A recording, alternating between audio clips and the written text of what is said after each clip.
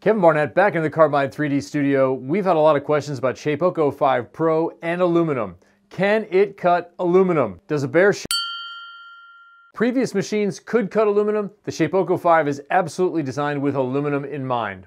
When you're talking about cutting metals and other hard substances, you have to think about the overall system and where the failure points lie. The structure of this machine, it is not the failure point you're going to find.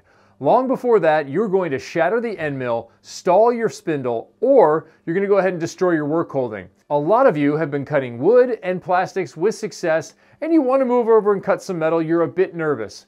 We have basic feeds and speeds that are quite conservative built into Carbide Create. Go ahead and choose from those and then up it from there as you feel comfortable, as you get used to working with the substance. A few words to the wise if aluminum is your regular thing. You're going to want three things. Number one, put air on your machine. 100% you're going to want to blow those chips out of the way to avoid shattering end mills, especially smaller ones. You don't want to recut chips. Number two, purchase Carbide Create Pro and utilize ramping. It drastically reduces the amount of cutting forces on your end mill. Instead of a straight plunge, it slowly begins to go into that material. Can you do it with a plunge? Absolutely you can. You just have to be a lot more conservative. Ramping, worth the money in my mind. Number three, put a VFD on your machine.